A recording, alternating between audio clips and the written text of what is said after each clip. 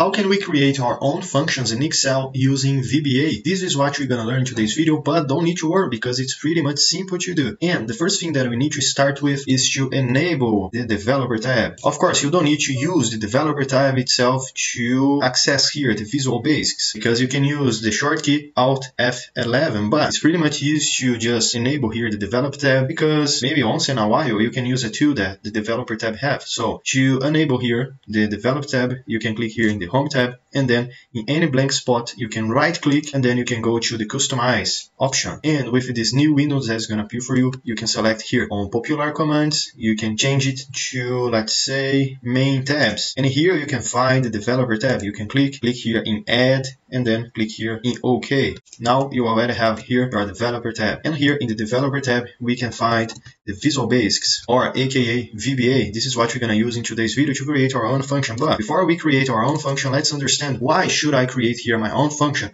What type of problem that I have that I need to use a custom function to solve, to help me to solve this problem, this task. So here I have basically a couple of students' names, the grade of each one of the students, a bonus point, the absence, and here I need to calculate the final grade. But here I need to follow some steps. I need to match a criteria. That is, for example, so this first student here, he got 8.25 in the grade. He also got here a bonus point. So I need to add these two values to got here the final grade. However, I also have here as a criteria, for example, the absences. And if a student got, let's say, 10 as absence greater than or equal to 10, I will not consider the bonus point in the final grade, okay? So let's say here, for example, this student right here, he got 5.25 in his grade. He got here 1 in bonus point, but he got absences that is equal to 10. So in this situation right here, these students will not be able to use his bonus point. So his final grade is going to be equal to 5.25, okay? Different than the first student that got an 8.25. He got 1 in bonus point, and he also got here a 0 in absences. So yeah, here I'm gonna add these two values, and he of course is gonna have as final grade 9.25. okay, so I need to follow these steps to create my function here in Excel. And of course I can use, let's say, an if function to help me with this problem. I can use a sum function to do it for me, but instead of using, let's say, the sum function within the if function, append one function to another, I want to create here my own function in Excel. I want to customize my own function. Let's say I do it every single day or every week. It's pretty much easy, in my opinion, to create my own function. And whenever I need to solve this problem that is look like this, I can use my own function to solve my problem in a pretty much faster and easier way, okay? So here in the developer tab, I can click here, and here in this first option of Visual Basic, I can click here to open a new window. And here is where we can just type it in our function. The first thing that I want to start here is to insert a module, because that way we can create our own function, our own automation. But here I don't want to create an automation. For example, I want to create a function. That way I'm going to start here with function itself. Okay, so I type it in here, function, and then I need to give a name for my function. So let's say I can give a name for that is like a final grade formula, for example. And if you need to, let's say, separate the words, so final space grade space formula, instead of using space, you can't do it, to be honest. So instead you can use, let's say, underscore to separate the words. But I'm gonna let everyone here together, okay? So function final grade formula, and then I'm gonna open here parentheses, and I'm gonna type it in here all the criteria that I need, all the arguments that I need to use. So as we just saw before, I need to use, let's say, the grade itself, and then comma, the bonus, comma, and then let's say the absence. Okay, close parentheses, and I'm gonna press enter. That way, as you guys can see, Excel always recognize that I'm using here a function. So it's a way to change here the color for a blue column, for example, and Excel always end here for me my function. And what we need to do now is just in between the function and the end function, just type it in our formula or function itself, how it's gonna works. So the first thing that I want to start here with is, let's say, as we just saw before, if the student's absence is greater than or equal to 10, the final grade is gonna be equal to the grade itself. But let's say a student got the absence less than 10, 0, 1, 2, 3, 4, 9. The final grade is gonna be equal to the grade itself add to the bonus. So I can start here using the if function because I want to check if a criteria is met. So if my, let's say, my absence is greater than or equal to 10, then enter, then my final grade formula is going to be equal to the grade itself. Simple as that.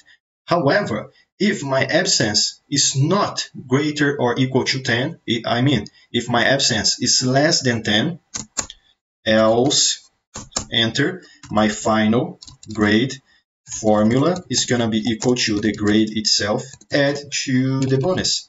Simple as that. And then enter again. And now I need to end my if function. So end if.